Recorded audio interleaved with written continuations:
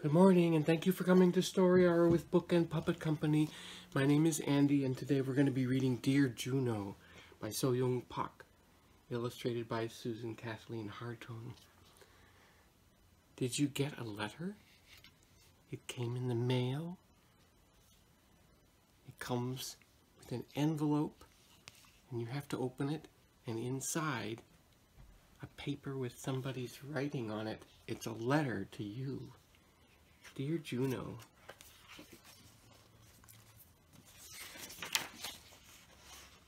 Hey, wait a minute. This tree seems to have this cat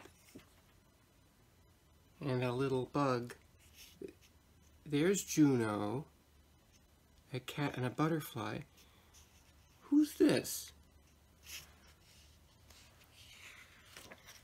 Somebody else is reading. It's a letter. Somebody's reading a letter and somebody else. You think so? Let's find out who this is. It seems like one tree. Juno. There's Juno. Juno watched as the red and white blinking lights soared across the night sky like shooting stars. What is this flying across the sky? Do you know what this is that Juno sees flying across the sky? Did you ever see one of these flying in the sky? Juno watched as the red and white blinking lights soared across the night sky like shooting stars and waited as they disappeared in two faraway places. Juno wondered where they came from. He wondered where they were going. And he wondered if any of the planes... I know, you were right. It was an airplane up in the sky. Dahlia came too. I don't know if Dahlia went on a plane before. Did you go on a plane? Let's find out. Hi, Dahlia. Did you go on a plane? Did you ever go on an airplane? Did your... I have been on an airplane. Did your horse go on an airplane? No, because a big horse. It's a big toy that you can go on.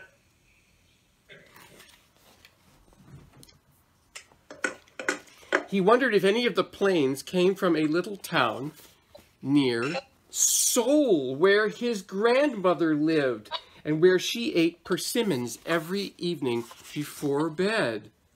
Look, it might go to your grandma. Did you go on a plane to your grandma?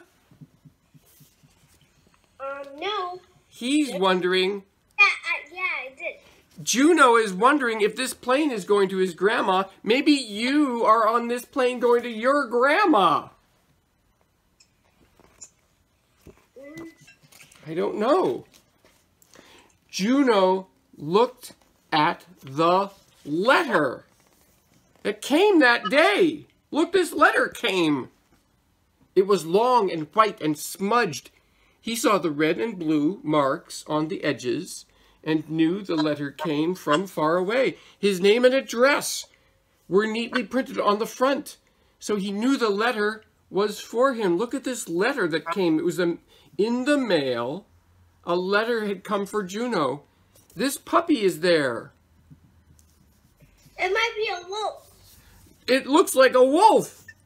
But the wolf is looking at him. It's a very friendly wolf. And fireflies are there too. Juno looked at the letter that came that day. It was long and white and smudged. He saw the red and blue marks on the edges and knew the letter came from far away.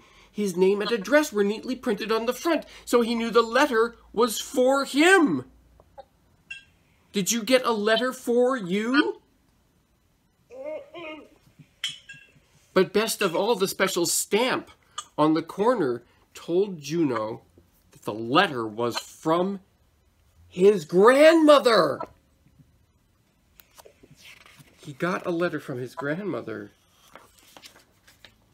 Through the window, Juno could see his parents.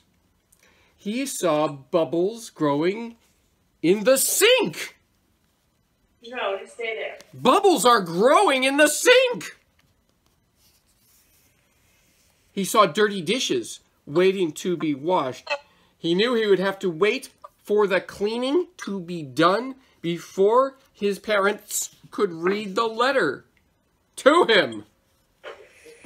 That's not fair. He has to wait until the dishes to read his letter. Maybe I can read the inside too, Juno said to his dog, Sam. Sam wagged his tail. Very carefully, Juno opened the envelope. Uh-oh, I don't know whether he's supposed to or not. Inside, he found a letter folded into a neat small square. He unfolded it. Tucked inside were a picture and a dried flower. Juno looked at the letters and words. He couldn't understand. Look at these letters. Do you know how to read these letters? No, they don't look real. They're different kinds of letters. He pulled out the photograph. It was a picture of his grandmother holding a cat.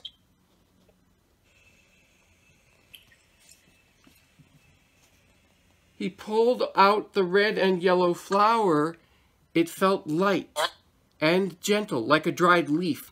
Juno smiled. Come on, Sam, Juno said. Let's find Mom and Dad. I think his mom and dad are going to have to read these letters because they're different letters and different words. Grandma has a new cat, Juno said as he handed the letter to his mother, and she's growing red and yellow flowers in her garden. How do you know she has a new cat? Juno's father asked. She wouldn't send me a picture of a strange cat, said Juno. I guess not, said Juno's father. How do you know the flower is from her garden? Asked Juno's mother. She wouldn't send me a flower from someone else's garden, Juno answered. No, she wouldn't, said Juno's mother. Then Juno's mother read him the letter. I guess Juno's mother knows how to read those different letters. Dear Juno, how are you? I have a new cat to keep me company.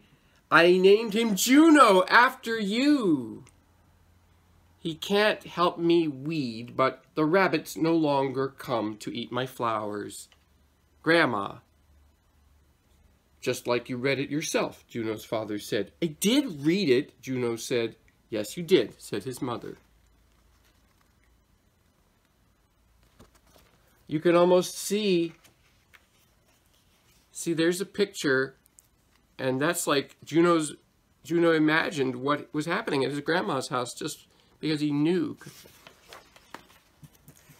At school, Juno showed his class his grandmother's picture and dried flower. His teacher even pinned the letter to the board. Look at this. At school, the letter's on the board. All day long, Juno kept peeking at the flower from his grandmother's garden. He didn't have a garden that grew flowers, but he had a swinging tree. Juno looked at the letter pinned to the board. Did his grandmother like getting letters too? Yes, Juno thought, she likes getting letters just like I do. So Juno decided to write one. After school, Juno ran to his backyard. He picked a leaf from the swinging tree, the biggest leaf he could find. Juno found his mother, who was sitting at her desk. He showed her the leaf. I'm going to write a letter, he told her. I'm sure it will be a very nice letter, she answered, and gave him a big yellow envelope. Yes, it will, Juno said, And then he began to draw. First, he drew a picture of his mom and dad standing outside the house. Second, he drew a picture of Sam playing underneath his big swinging tree. Then, very carefully, Juno drew a picture of himself standing under an airplane in a starry nighttime sky. After he was finished, he placed everything in the envelope. So here's the pictures. Should I turn it over? I'll turn it over so you can sort of see them. There's the picture, Mom and Dad in his house. And here's the picture, swinging tree with Sam. And here's the picture, Juno with the airplane. Sam is very relaxed there while he's getting his letter ready. "Here's my letter," Juno announced proudly. "You can read it if you want." Juno's father looked in the envelope. He pulled out the leaf. "Only a big swinging tree could grow a leaf like this big," he said. Juno's mother pulled out one of the drawings. "What a fine picture," she said. "It takes a good artist to say so much with a drawing." Juno's father patted Juno on the head. "It's just like a real letter," he said. "It is a real letter," Juno said. "It certainly is," said his mother. Then they mailed the envelope and waited. Oh, wow. Can you imagine Juno's mother when she opened the envelope in Korea?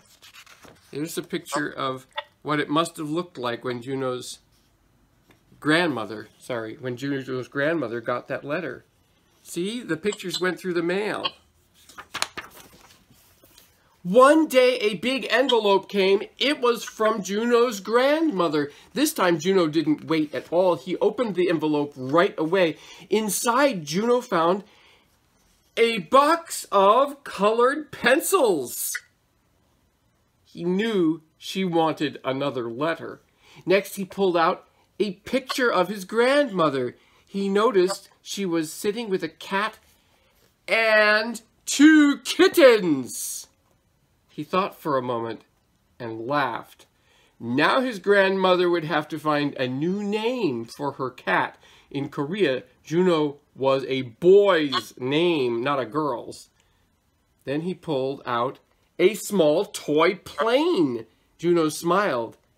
His grandmother was coming for a visit. This was not just a letter. This was a whole package that he got this time. Look, it had colored pencils. There's the toy plane. "Maybe she'll bring her cat when she comes to visit," Juno said to Sam as he climbed into bed. "Maybe you two will be friends." The wolf. I know, it could be a wolf. Soon Juno was fast asleep.